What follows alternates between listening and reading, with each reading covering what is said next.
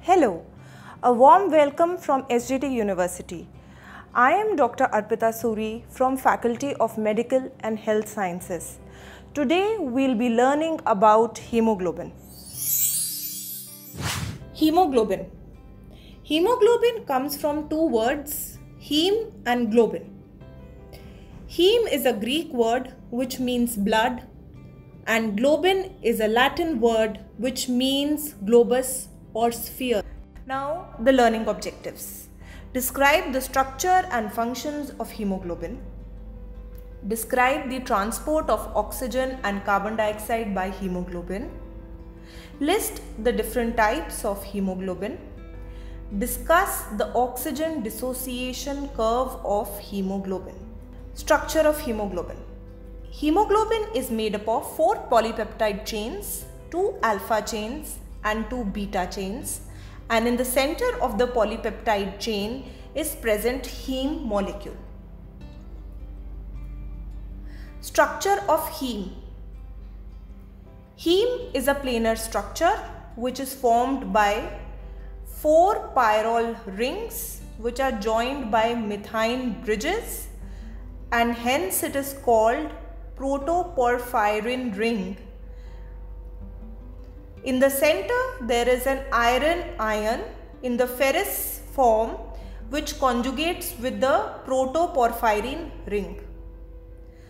Ferrous ion binds to globulin. There are certain histidine residues around the heme molecule which are of importance. First is the proximal histidine or the F8 molecule, and then is the distal histidine or the E7 molecule.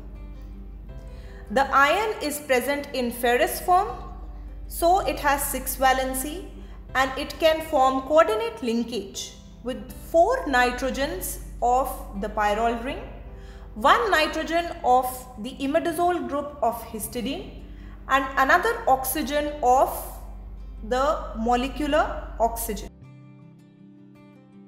So we learnt about the key histidine residues, and now we will learn about the function of hemoglobin. What are the functions of hemoglobin? It helps in the delivery of oxygen from lungs to tissues. It transports carbon dioxide from tissues to lungs, and it acts as a buffer in erythrocytes. So how does the exchange of gases in lungs takes place? So the oxygen that we inhale comes into the alveoli, and through the alveoli it binds to the hemoglobin and it forms oxygenated hemoglobin. Then deprotonation of hemoglobin occurs. This H positive ion binds with bicarbonate ion to form carbonic acid. In the presence of carbonic anhydrase, this dissociates into carbon dioxide and water. The carbon dioxide can be exhaled out into the air. There is a shift of chloride ion also in this process. The bicarbonate ion in the cell, when comes inside, is followed by the exit of chloride ion to maintain the electroneutrality of the cell. Similarly, this kind of exchange also happens in the tissues. In the tissues, the carbon dioxide, which is a waste product, binds with water to form carbonic acid in the presence of carbonic anhydrase. This dissociates to form H positive ion and bicarbonate ion. The H positive ion combines with hemoglobin. The proteinized hemoglobin has less affinity for oxygen. As a result, the oxygen is released from the hemoglobin and is delivered to the cells. Now, an important point here to remember is the bicarbonate ion which is generated by the dissociation of carbonic acid, is exited out of the cell, which is followed by the entry of chloride ion inside the cell, again to maintain the electroneutrality of the cell. Now we come to the types of hemoglobin. There are embryonal hemoglobins, which are present up till the first trimester of pregnancy. Then there is fetal hemoglobin, which is composed of 2 alpha and 2 gamma chains, and it forms in the second trimester and is present up to 2 years. Beyond 2 years, it is present only in the amount of 0.5 to 0.8% of the total hemoglobin present in the adult.